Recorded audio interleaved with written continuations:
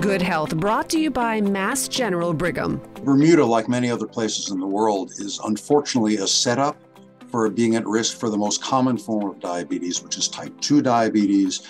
The population there is older. Like many places in the world, it's not unique to Bermuda. Bermudians are overweight and obese, and those two factors, increasing age and overweight obesity, are the major risks. And people need to not give up the food they love, but certainly limit it, because weight loss and increasing activity levels are proved ways of reducing the development of diabetes in people who are at risk. There are also medications that can be used, but really for most people, it is a lifestyle change that will help. For people who develop very high blood sugar levels, glucose levels, they will notice that they are fatigued, that they're urinating excessively. They may awaken at night because they have to urinate more than they're used to. But the truth is that for most people developing diabetes, they are asymptomatic.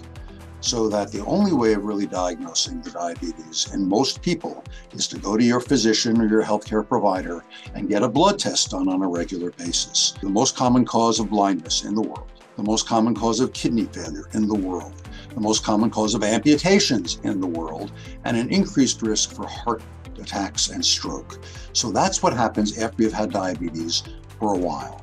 We know that we can reverse those risks. So if we keep their blood sugar levels and their hemoglobin A1C level, again, that's average blood sugar, in a near normal range, we can reduce those risks dramatically. So these days, people living with diabetes shouldn't be faced with the risk of blindness, kidney failure, heart attacks, and amputations that previous generations have.